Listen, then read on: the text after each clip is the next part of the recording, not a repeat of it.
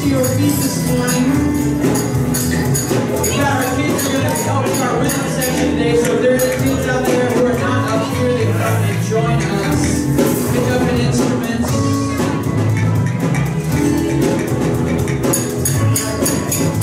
They're getting it sorted out. You guys are going to have to pick one. There we go. You guys see any kids around you that are not up here with instruments that come out to play one? We are going to lift the name of Jesus today. I know.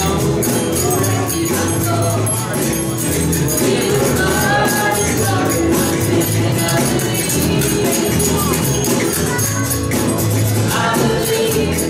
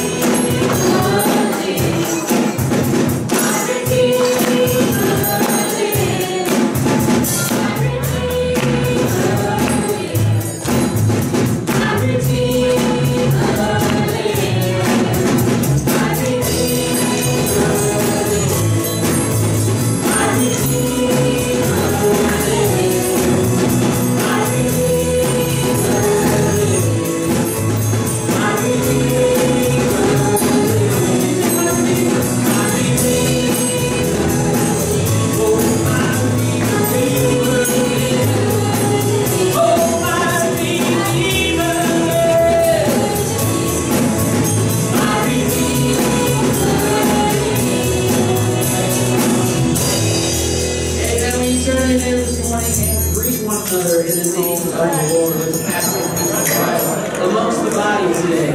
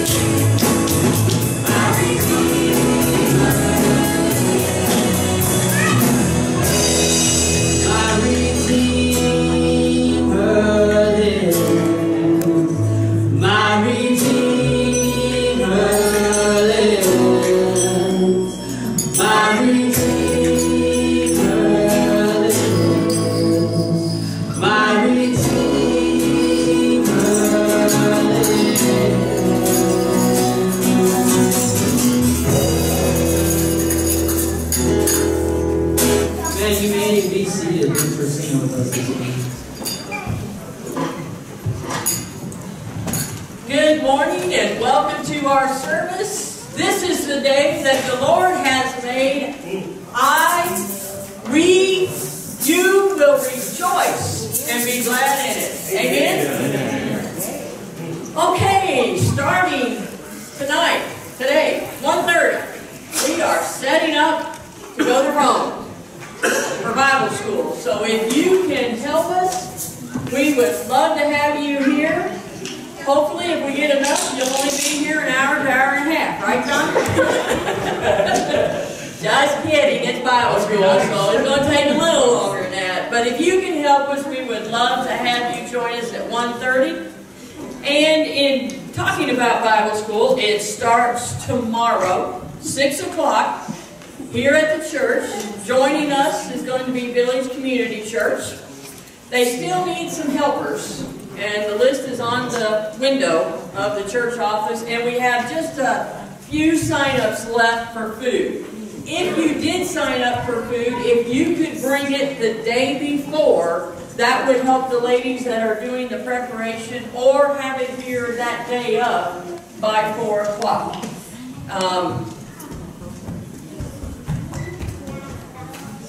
Next Saturday after Bible school, at 9:30 in the morning, we need everybody to help us tear down and get the church prepared for Sunday worship next Sunday. And I would ask that each of you, as you think about the kids, the workers, just overall Bible school, that you would pray this week.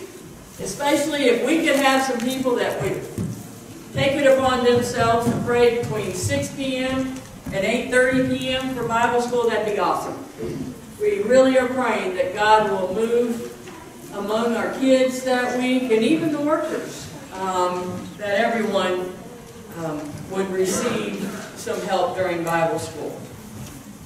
Today, Garage Keeper, 6 o'clock, and all men's fellowship. Kind of just a get-together since you haven't been together much during the summer. Boy, the summer months just really screw everything up, don't they?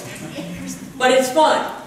I know a lot of you have spent time with family this summer, and that's awesome. But tonight at Tim Davis's house, you're going to have a big fellowship for all the men, from starting at 6 o'clock and following the morning service. If you are between the ages of 18 and 35, raise your hand. Between 18 and 35.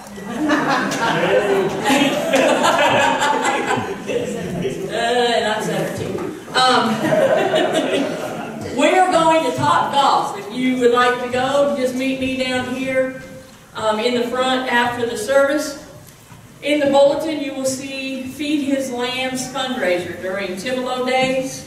If you could take that and get some pies to them, I think it's pie fundraiser. If you have any questions, you can see Carrie after the service. And men's prayer breakfast, August 12th at 8 a.m. and the ladies' luncheon is August 12th at 11 a.m. And there is a sign-up sheet in the back for the ladies' luncheon. And where is Barb? Where's your wife? Down with the kids. I'll be out there with somebody. She's working. Well, when you see Barb, we would like to congratulate her. She was ordained Thursday night.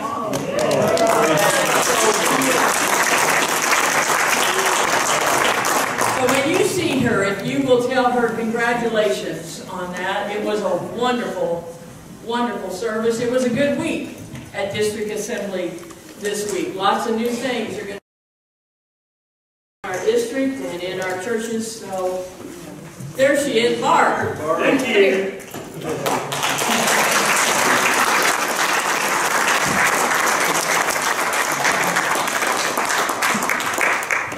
Don't apologize, you're getting ready to go. We want to say thank you and congratulations as a church on your ordination on Thursday.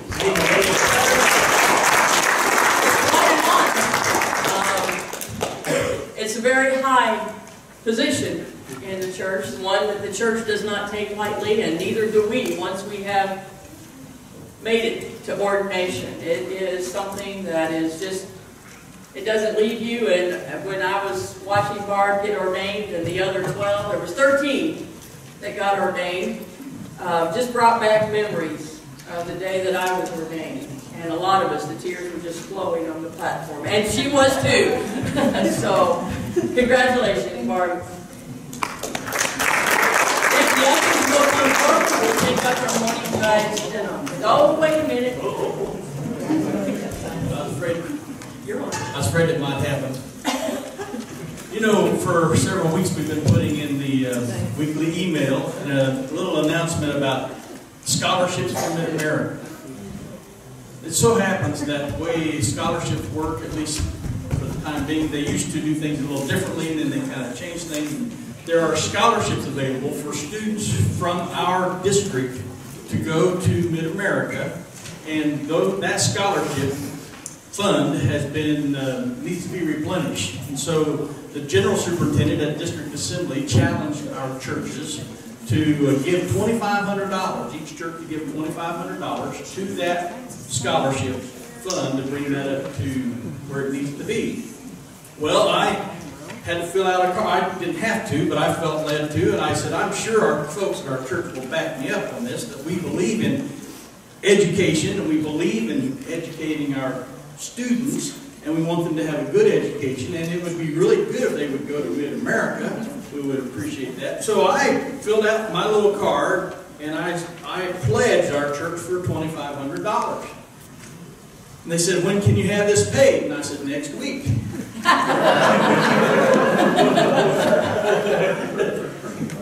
Not really.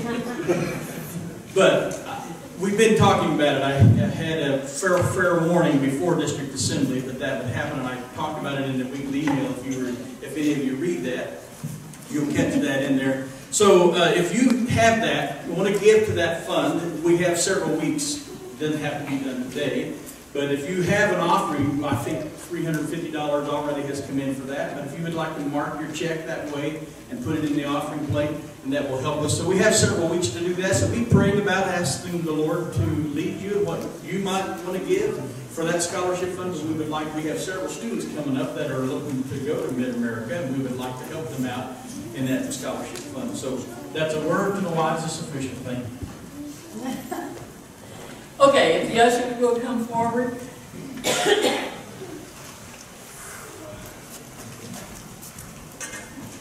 Heavenly Father, we give you praise this morning for your presence here, your presence that was here before we even arrived. Thank you for your goodness to us this week. And bless this offering, gift and the giver, as we give back to you what you have given to us. In your name, amen.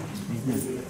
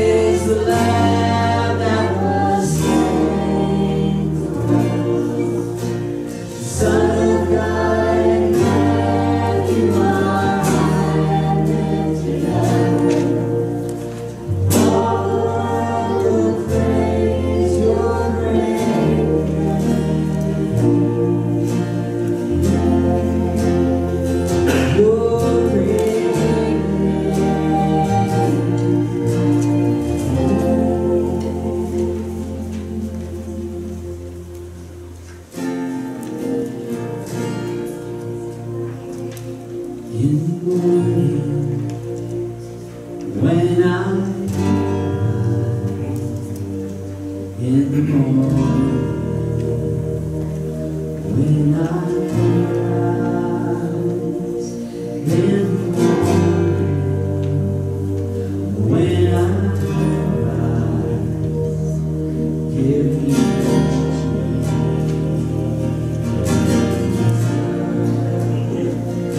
Jesus, give me Jesus.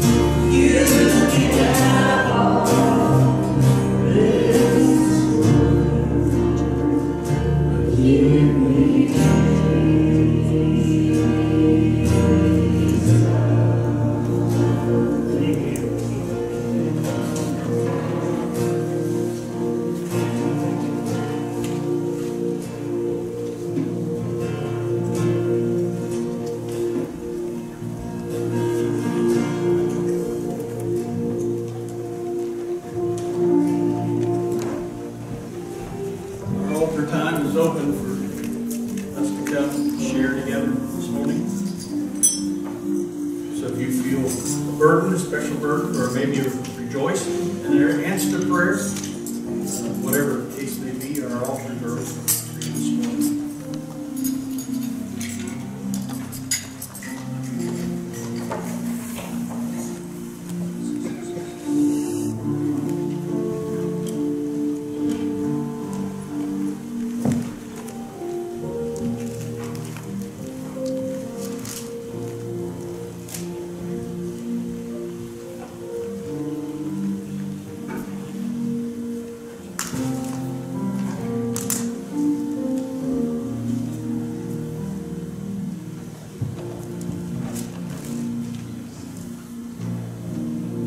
Heavenly Father, we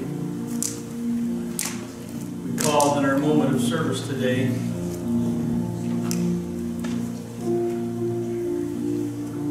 to come before your throne as we just sang, "Give me Jesus."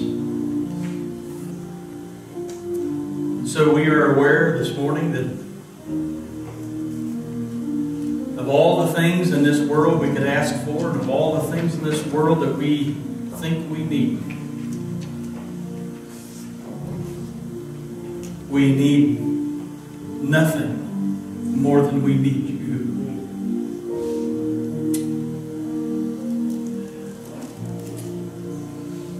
We have been busy. We have worked ourselves hard, crazy, doing good things, doing wonderful things. Lord, if we don't have you, then we've missed the mark.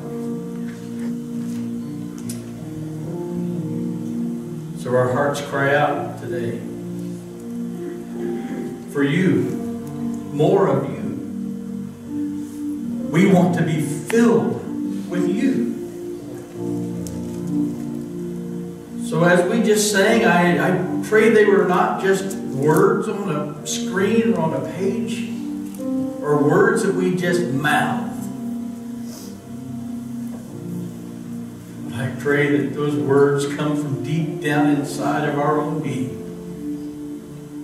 You can have this whole world, but give me Jesus.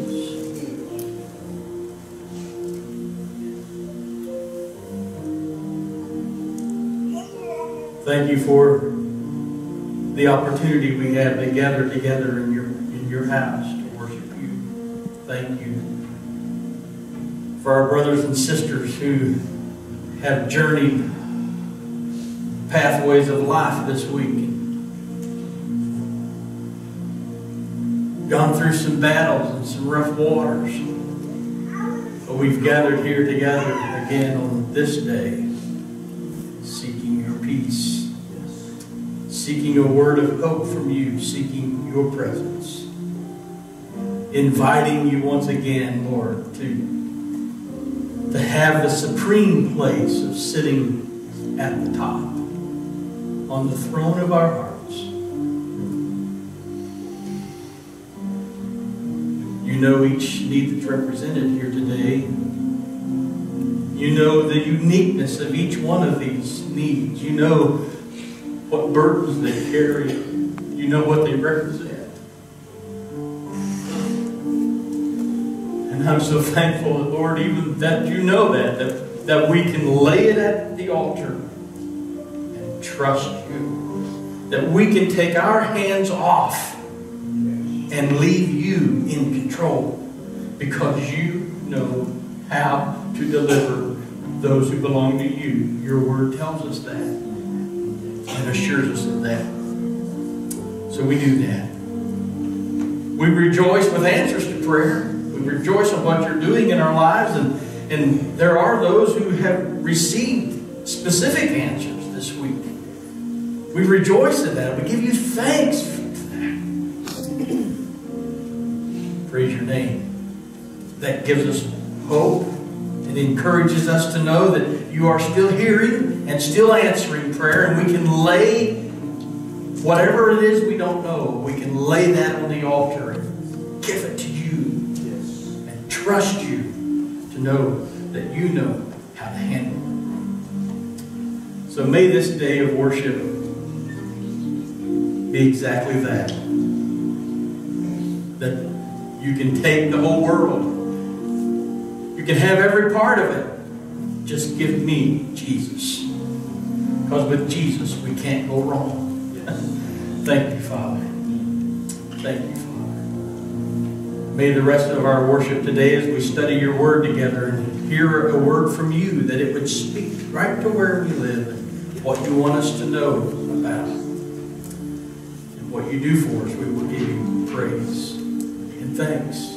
In a strong name, we pray. Amen.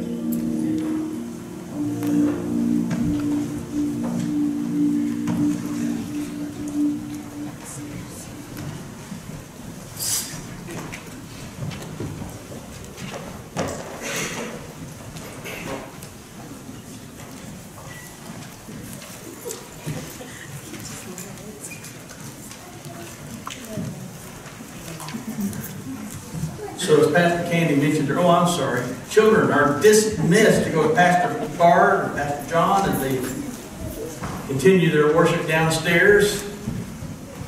I'm sorry, I missed that. Can I say something? Yes, Tanya. If everyone would just keep Jim and Xander in your prayers tomorrow, they're both having their tonsils and adenoids taken out tomorrow morning. So just keep the boys in your prayers that the doctors do their job and the boys are safe and they heal quickly. Because school starts soon and they get to spend the rest of their summer in bed. That's good. That's happening in the morning? Yeah. 6 o'clock. Chandler and Xander. Remember that. Good. Thank you. Yes. As Pastor Candy mentioned, that Vacation Bible School starts tomorrow evening. And so please, if you can help or whatever is needed, whatever you can do, anything would be appreciated, I know. But most of all, your prayers. Your prayer support is what's most needed. And we would covet those prayers this week, that God would do some amazing things in the lives of our kids and in those of us who are helping today. Exactly.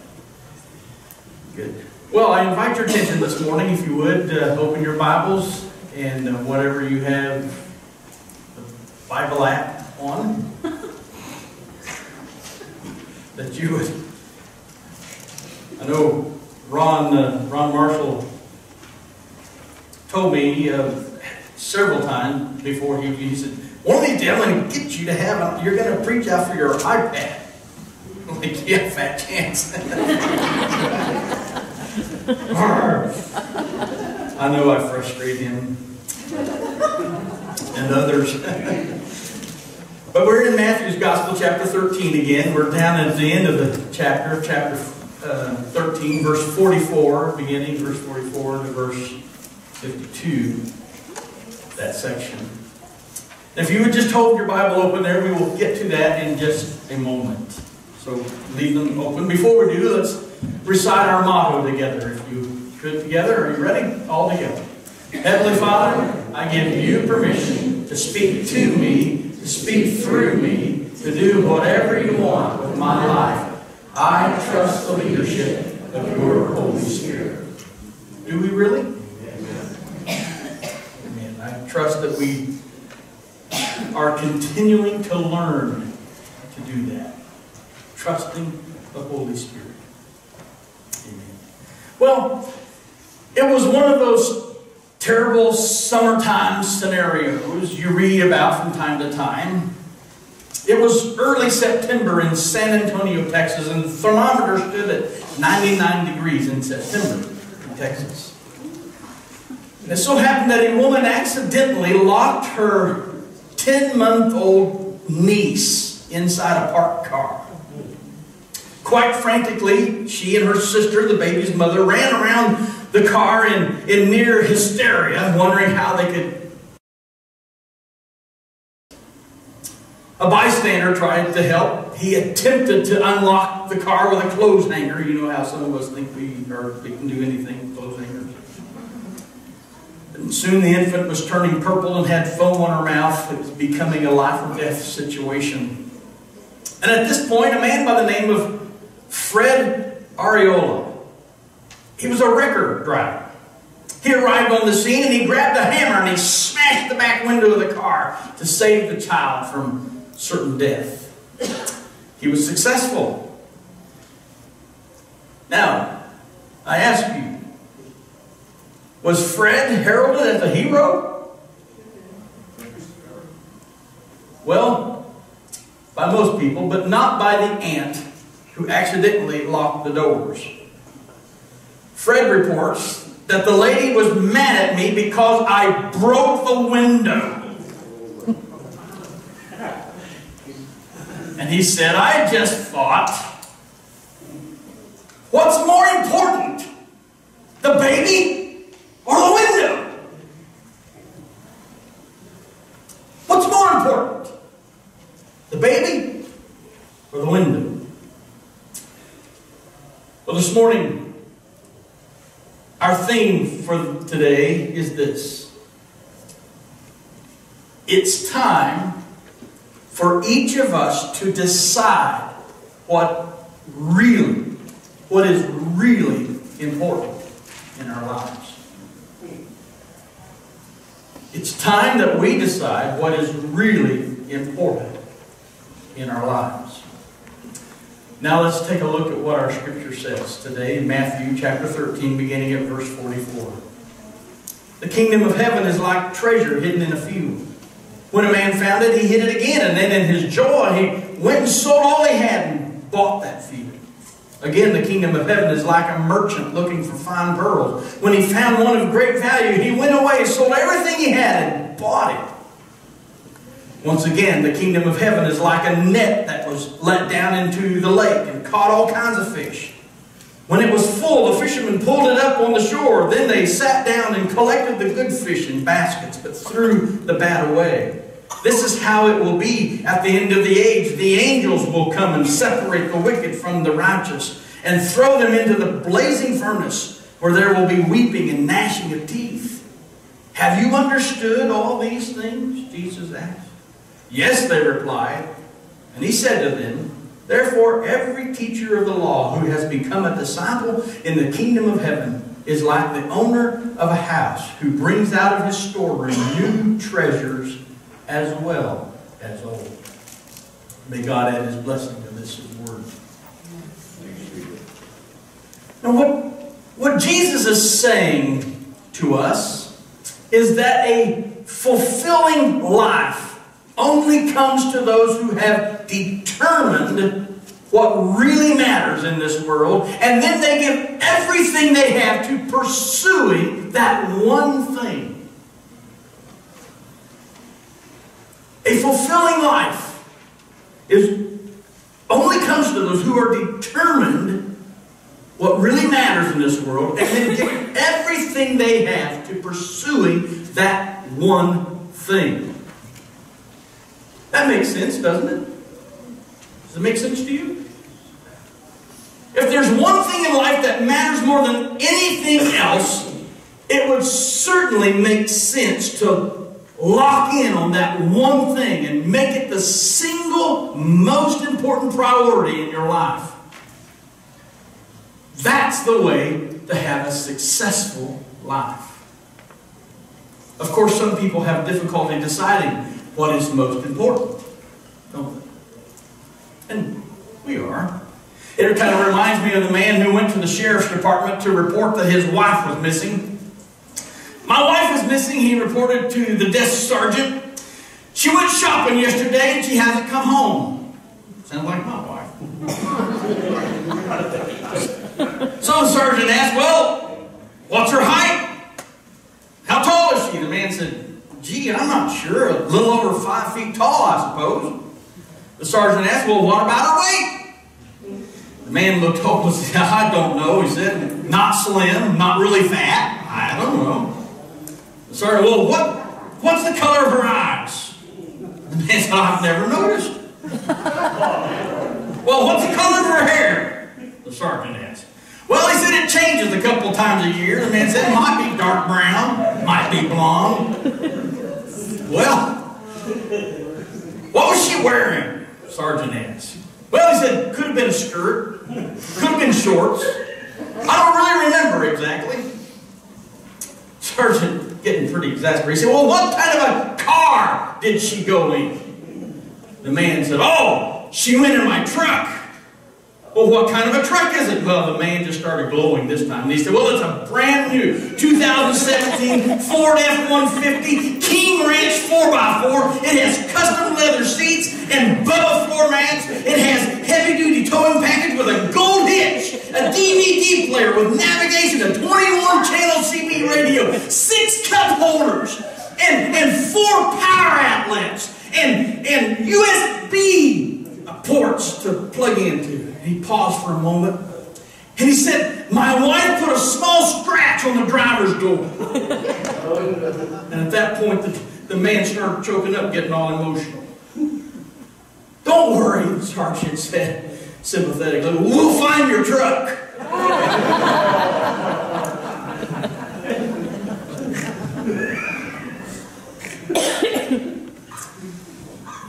You see, everybody has their own set of priorities, their own set of what's really important in life. We all do.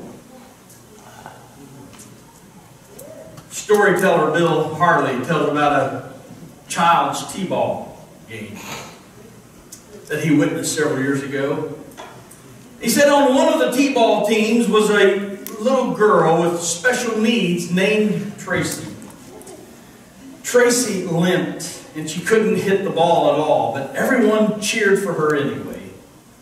Well, it was her team's last game and Tracy came up to bat. She swung at the ball and quite miraculously she hit the ball. And her coach yelled for her to run to first base. And then he yelled for her to keep going towards second base. And then to keep running to third base. By this time, the fans in the stands were all on their feet cheering Tracy to go to home plate. But as she neared home plate, something wondrous happened.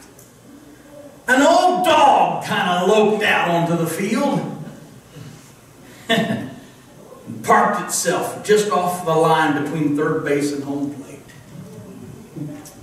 Moments away from her very first home run, Tracy stopped dead in her tracks, knelt in the dirt beside the dog, and gave it a big hug.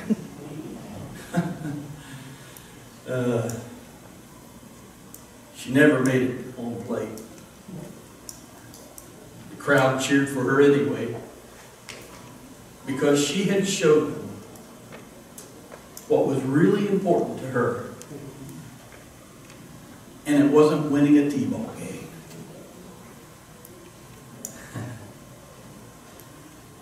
What is it? What is it that is really important to you? What is it that you care the most about? Most of us would say our families are really important to us. Those of us who have families, we would say family is most important. And that's good. That's really good. We are created for relationships, and the family is the most basic of all relationships. It's not to say that family life is easy. We're finding that out, some of us. Especially families with children have many challenges along the way. Just kind of reminds me, and pardon another corny joke, but it reminds me of the census taker who stopped at a suburban home years ago. Said, "How many children do you have?" he asked the lady in the home. The woman answered, 4. Census taker said, "Well, can I have their names, please?" The woman said, "Wearily, well, we named them Eenie, Meenie, Miney, and Frank." Eenie, Meenie, Miney, and Frank? The census taker, somewhat amused by this, and said, "Okay, that's fine, but can I ask you why you named your 4th child Frank?" The woman answered, "'Cause we didn't want no mo."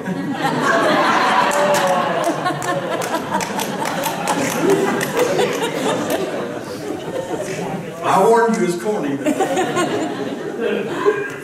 But even in the best of situations, living together as families is difficult. Nevertheless, our family should be one of our highest priorities. And this is where we learn. We learn that we are loved. This is where we develop our values, the things that we deem are important to us.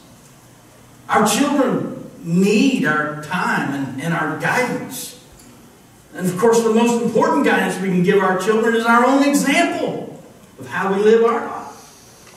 Because they will see far more than they will hear.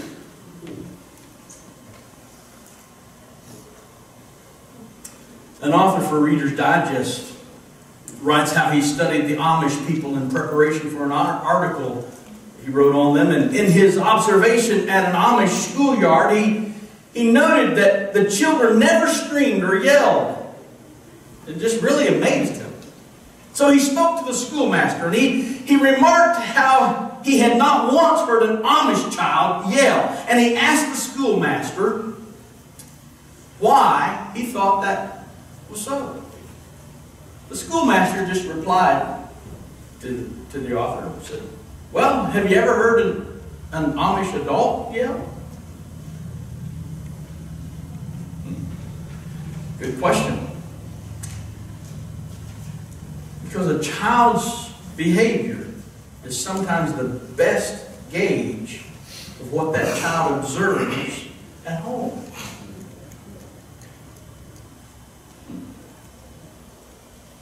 And most of us, if we were asked what is really important to us, would probably have our families on that list. Most of us would also have on that list our health. We'd have our health on that list. It's interesting, don't you think? Most of us agree that our health is very, very important to us. I mean, after all, you could have $1 billion in the bank, but if you don't have good health, as well as someone to enjoy it with, what good would it be to have $1 billion in the bank? Not much, would it? Not much. Now, some people are really conscious of their health. You see them out running or jogging or simply walking briskly for hours each week. Or you might see them at the gym, on the exercise machines. You might see them at the checkout at the supermarket. You see that their cart is filled with only healthy choices in foods. They visit their doctor on a regular basis, and they enjoy none of the vices that shorten the lives of less careful folk. And they're to be celebrated. And I really do, I believe God wants us to take as good a care for our bodies as we can. We should. They are one of His most wonderful gifts to us. Our bodies. However, life sometimes plays cruel tricks on us, doesn't it? Some of you, I should say, well, I guess I can be in there, are old enough to remember the name Euell Gibbons. You remember that name? Euell Gibbons became quite a celebrity during the 1960s and 70s for advocating natural diets featuring wild berries and nuts. Anybody remember that? A few of you. Okay. I just remember along about 74 to 76. Some of you might remember him as the spokesperson for grape nuts cereal. And he even made it into a popular folk song of the time, back in, I think it was about 1976.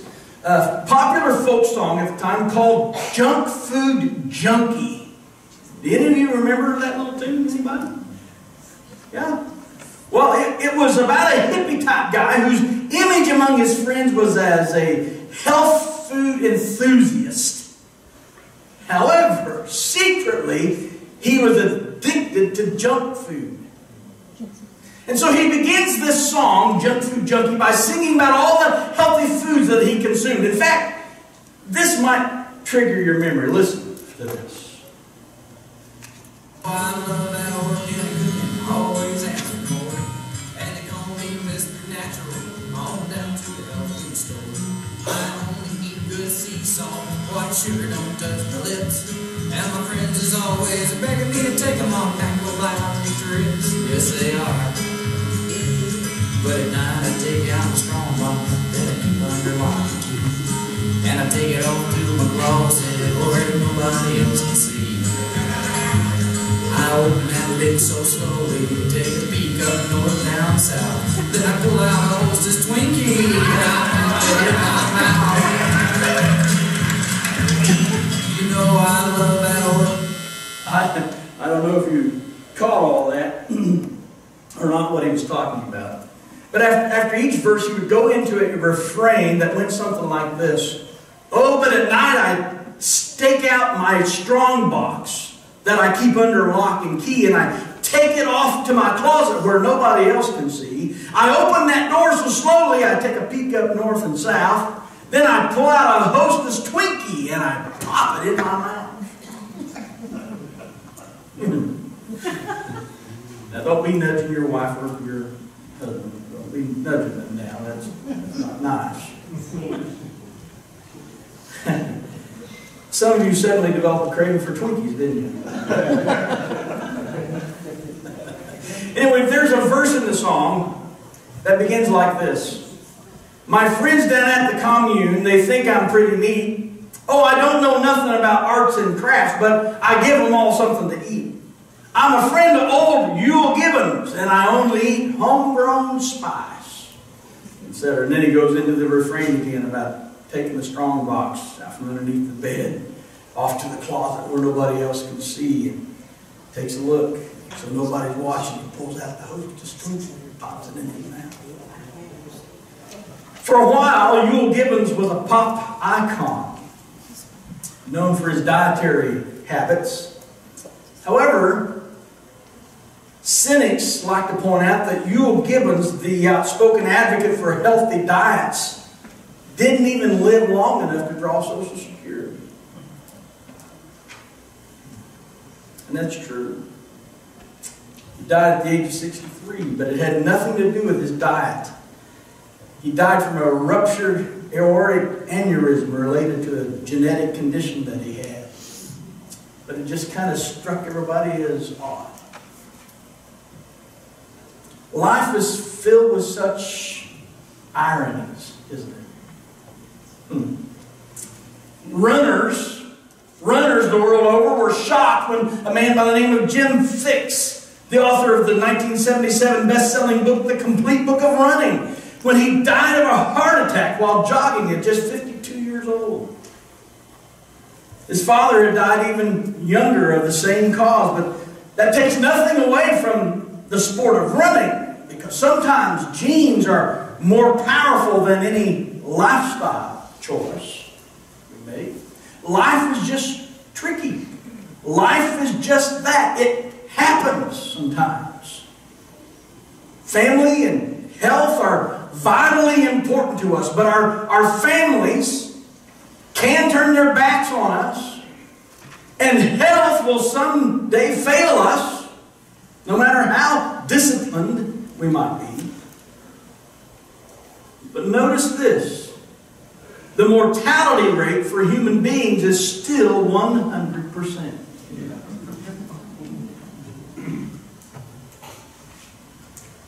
No one's going to live forever. And there is only one priority that can be at the top of the list of things that are really, really important to us, and that is our faith in God. Our faith. Look at Matthew chapter 13, verse 44 and verse 46 that we read here. The kingdom of heaven is like treasure hidden in a field, said Jesus. When a man found it, he hid it again, and then in his joy went and sold all he had and bought that field. Again, the kingdom of heaven is like a merchant looking for fine pearls. When he found one of great value, he went away and sold everything he had and bought it. So in other words, We are to give our first priority to seeking the kingdom of heaven, or the kingdom of God. Those terms are interchangeable in the Bible. The kingdom of God. Our first priority is to seek God's kingdom. Now, the kingdom of God is God's rule in human life. Everything else in this world is perishable. You understand? Are you hearing that? God's rule, the kingdom of God is God's rule in human life. Everything else in the world is perishable. Everything else in the world has an expiration date. Or use by or sell by date. You know, my wife's gone. And I found out the other day when I took the carton of milk out for my morning glass, and I drank it, and I thought, whoa, that just tastes terrible.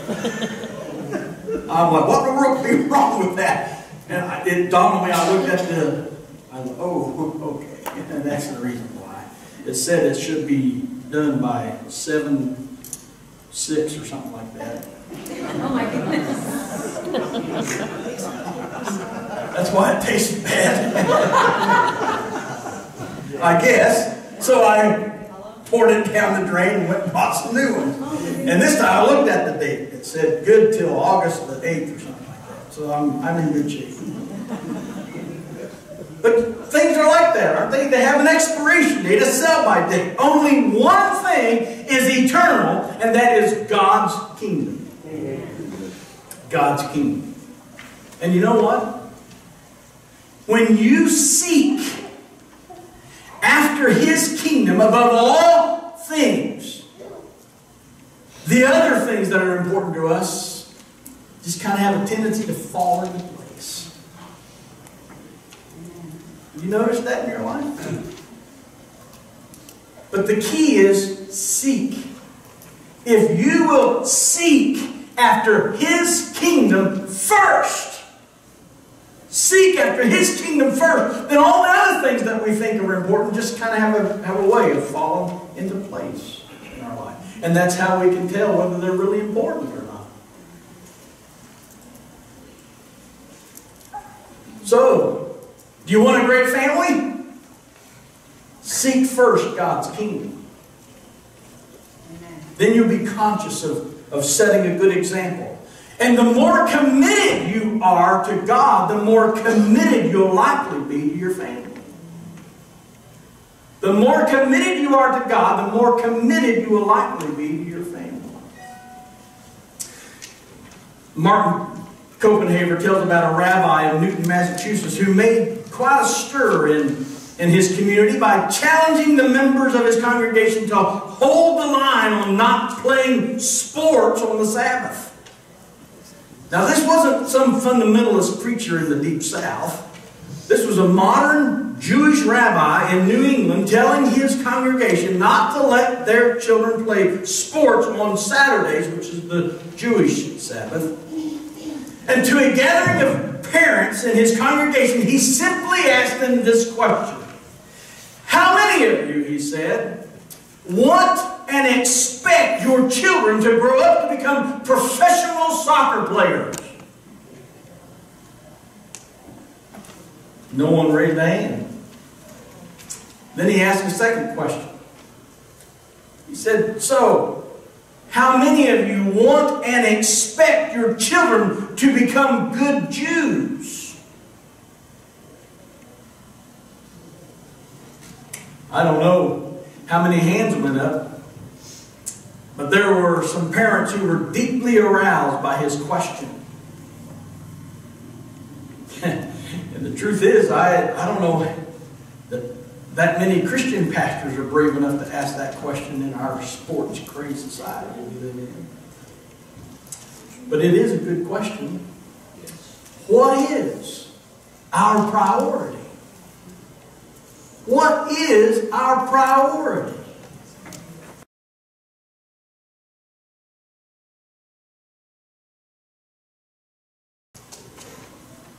The same thing is true with our health. Seek first His kingdom. Studies show that religious people are healthier than non-religious people and have longer lifespans. I know it's not always the case, but generally speaking. And one reason is because most of us do live more disciplined lives than our non-religious neighbors. Seems like Christians are less prone to indulge in such destructive behaviors as drugs, alcohol. However, we still have a ways to go on our eating habits. Ouch. True. But you see, it's all a package. It's all a package. Seek God's kingdom first. Seek God's kingdom first, and you'll be a better spouse. You'll be a better parent. You'll be a better member of the community. Your health will be better. Your attitude about the future will be better. You'll love your neighbor, and you'll wish for a better world for everybody around you. Seek God's kingdom first.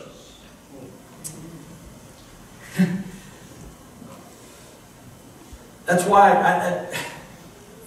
I end up in these conversations quite frequently, it seems like.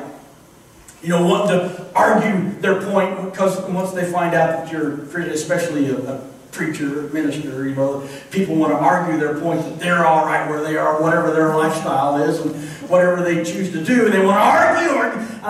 One simple thing to me. If you are seeking to please God with everything you have within you, then I can trust God to lead you in what you ought to do and ought not to do. Amen. You don't need me to tell you what is right or wrong. God's going to be faithful. But you have to completely seek Him first. And if God's really first in your life, then it'll show evidence in your life. You believe that? Yes. So what is it that really, really matters to you? What is it? What is your treasure in a field? Or your pearl of great price? Because it's just as Jesus said in another place earlier on in Matthew's Gospel, chapter 6 and verse 33, when He said, "Seek first His kingdom and His righteousness, and all these things will be given to you as well." Other things that are important. So here's my question for you as we close. Will it be the baby or the window?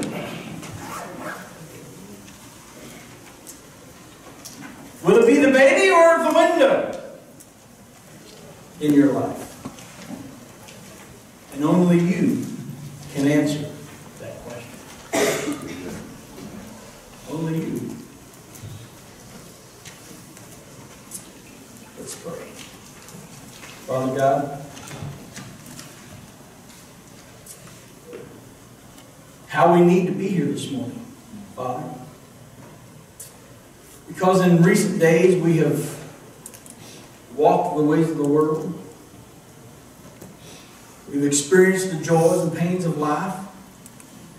We've struggled with achievements and temptations. We've known both successes and failures. And we've tried to manage all things with our limited wisdom, power, and knowledge. We have stubbornly held to ideas that only hinder rather than help us. We have neglected higher callings that we might avoid the struggle of mental and spiritual growth. In a word, Lord, we have done with our days just about what we determine best. Forgive us, Lord, we pray. Forgive us. And may we turn our lives around by first seeking God's kingdom, God's righteousness first, and then all the other things will be added.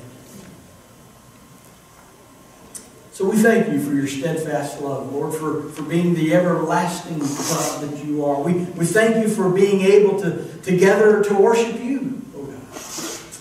We thank you for initiating worship with us. And we realize that everything we have today comes from you. So thank you for sending your Spirit upon us and in us that we may be empowered to do your will and your work.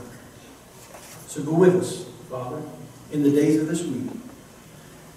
And may our lives be a reflection of you in your glory. And may we shine as beams of hope and love to a lost and dying world.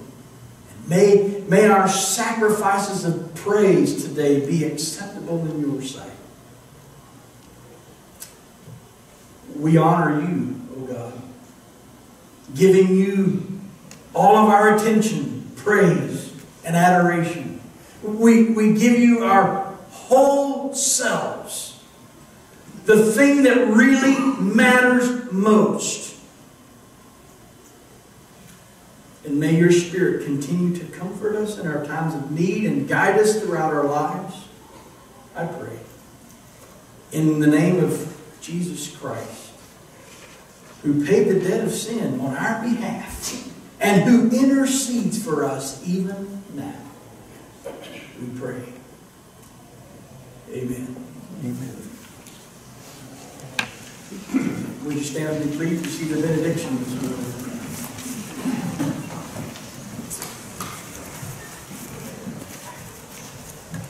Brothers and sisters, as we go out into the week,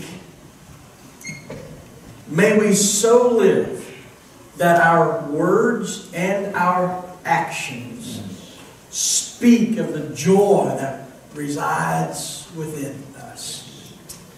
And may the splendor of our calling be matched by the fervor of our living. And may God be praised because of the way we live. And may the peace of Christ be with you all. Thank you. God bless you. You are dismissed.